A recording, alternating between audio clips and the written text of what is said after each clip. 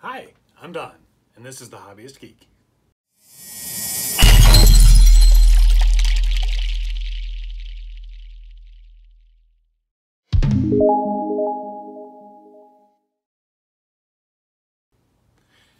Today, after yet another shipping delay, we finally have the next set in the Ghostbusters Ecto-1 series. We have issue 6 right here. We've got our parts. And this particular shipment comes with another bonus. We have this cool cap, and we'll take this out and show you on camera what it looks like. This actually looks awesome. I'm hoping to be able to wear this, but we've got everything we need, so why don't we take it open and see what we got. Alright, so here are the parts that we have for this particular issue. It looks like we're going to be continuing on with the front suspension. On the right side, we have the right tie rod, lower suspension arm, shock absorber. We've got the shaft, upper suspension arm, lower and upper steering knuckles, the coil spring, this rubber bumper, which I hope goes on easier than the last one did, some mounting brackets, the steering knuckle, backing plate, and brake drum, and a whole bunch of screws. And as I mentioned earlier, you get this awesome little cap here. I do like it. I mean, it's a pretty standard baseball cap, kind of thin. Definitely looks like not one of the highest quality caps, and this Ecto-1 thing on the front really just kind of feels like it's a sticker that was placed on there. I'm a little worried that this is going to peel off at some point. So I don't know about actually wearing this too much or throwing it in the washer, but all in all, I mean, a nice little free gift.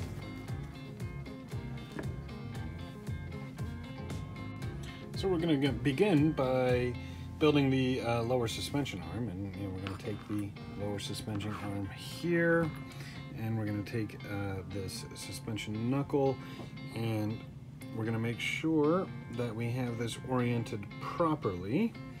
It looks like it's going to be like this, with this tab coming out towards the bottom here, and then this has got a little post on it.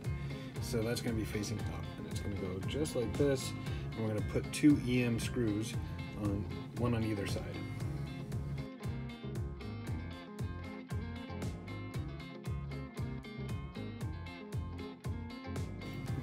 Alright, whew, that was tougher than it looks, getting that alignment just right, but if you do, those screws should be nice and tight, and this should be able to flop around just like that.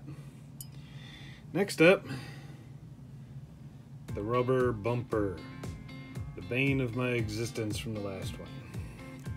Well, according to this, I'm going to slide that into this little slot that's right here, just slightly keyed. Goes in, and then we use a GP screw from the other side to hold it in place. Okay, well, the good news is this went in a lot easier, and it actually used the correct screw, the GP screw, to do it. Just have something to hold this tight, because this wants to keep twisting as you're turning the screw in, and it makes it really difficult. Next up, we're going to start building the upper suspension. So we're going to take the upper suspension arm here and the upper suspension knuckle. We're going to put that in, and we're going to attach it with 2 EM screws. And if you take a look, this is pretty even, so it doesn't really matter which direction it goes in. Okay, that one went in really, really easily, actually. Next up, we're going to be taking the shaft, and we're going to throw it into this section of the upper suspension arm. So we've got our shaft here. You'll notice there are 2 pipes facing down, and that's the way we want to have them. Here you've got a hollow side, and then you've got a solid side. There's an R stamped on it. This is going to be facing down. These 2 pipes are going to be facing down, and this thing is going to be facing in, just like that, and 2 more EM screws on either side. Alright, so we've got this in. Once again, got pretty tough there, so just be careful as you are putting all of this together. And we're going to clear out these pieces because we need to make room for the frame that we built in the previous issues. And here she is. Now we're going to start with this frame upside down, just like so. And we're going to take the upper suspension arm, excuse me, and we're going to throw that thing in just like this. Okay, you've got these 2 posts here. Those are going to go in just like that. And these 2 posts, these 2 holes, they're going to go in just like this. And you can always look at the opposite side to make sure that you're getting it right, because it should just be a mirror image. And we're going to throw those in with 2 HM screws on the other side.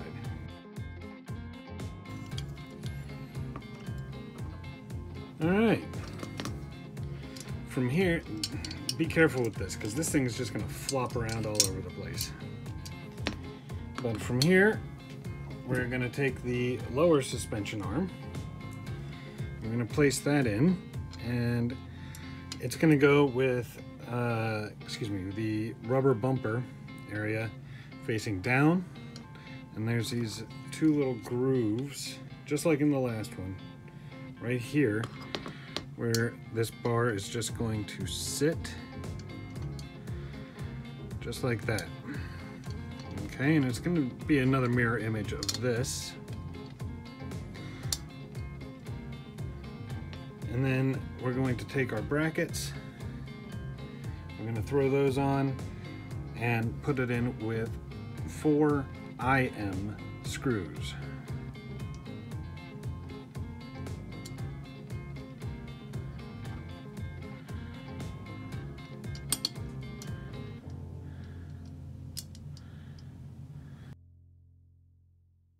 There you go, nice and tight.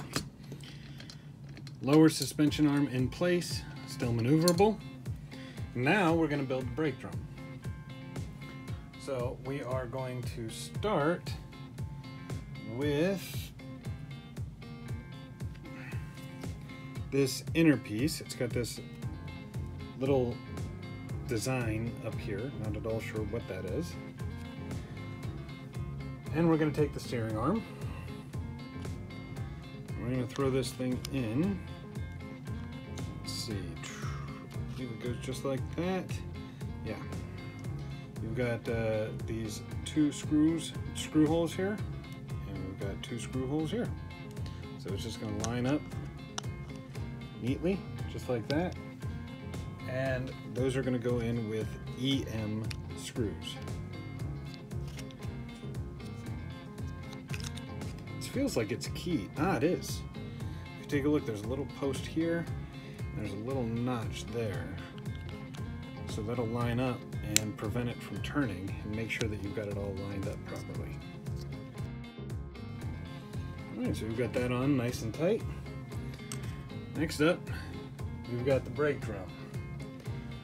And this little kind of arrow design is going to be facing up, while this sticks out to the left. And you'll notice that there are 3 holes and 3 holes, so it should line up nice and perfectly, just like that. And we're going to use HP screws, 3 HP screws to go in there. Alright, look at that. Nice and tight. And it's certainly not going to be going anywhere. Now we're going to take a look, go ahead and assemble this to this piece here. And if you take a look over here, it's really just a mirror image. So this is going to be facing down this way, and that screw there, or that hole there, is going to lay on top of this, just like that. And we're going to put a JM screw right through that hole and attach it to the knuckle here. Well, it looks like the instructions are wrong. We will not be using a JM screw to go through there. Let's see. Not sure which screw we used the last time around. Let's take a look.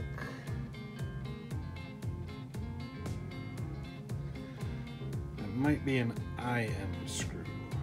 Let's see.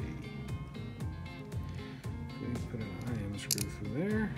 Got a little bit of slack. Screw head looks the same. So looks like the instructions may be wrong. It does not look like a JM. We're going to go ahead and use an IM screw for this. Alright, so we've got this thing attached. It does have just enough slack so that it turns. This is good. Now what we're going to do is we're going to lift all this up. We're going to take the spring and I'm going to throw that in there. We're going to close this down on top of the spring. And we're going to push it down, flip this over, and this is going to attach just like that with an IM screw. Alright, there it is. Now, your preference as to whether or not you want to loosen it up a little bit. I may do so, but only after we get the shock absorber in place. So to do that, you just take your shock absorber here. Okay, you flip this over again, and it's going to go in, and if you take a look, there's a little tab there. There's a little slot, so it can only go one way. Make sure you get it in there all the way. And you can put a screw right through there. That'll be an HM screw right through there.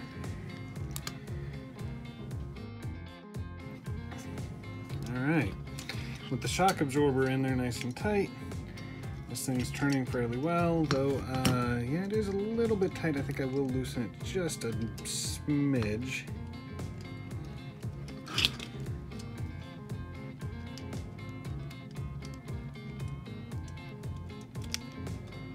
There we go. Nice and free. And looking quite awesome.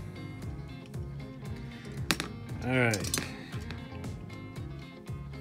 Next up, we're going to take the right tie rod here. We're going to fix it to the steering rack with an HM screw. And again, you know, use this. Use the one you've already installed as an example. Just mirror image it. So it should go in like this. This post should be facing down. These two little nubs should be facing towards the rear of the vehicle. And the HM screw, it's going to go in right there.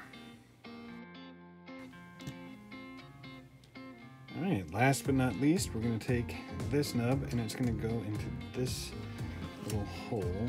So you've got that post that's right there, and it's going to go right into that little hole. We're going to tie it together with a KM screw from the other side.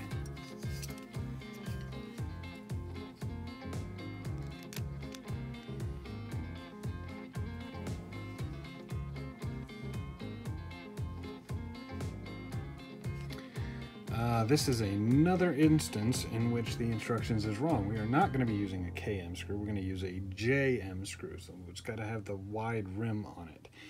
I think this is where they kind of screwed up a little bit and got things reversed. Those instructions are pretty bad. They'll do. Just got to be careful as to which screws you use. Alright, look at that.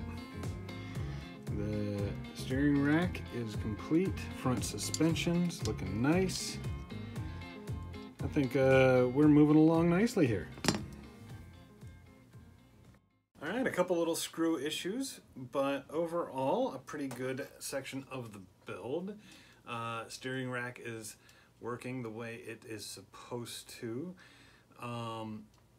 Just keep an eye out for those incorrect screw notations in the manual if you are building this. Otherwise, I think we made some really good progress today, and I'm really looking forward to the next issue. So if you like the video, please remember to like, share, and subscribe, and we will see you next time. Have a great day.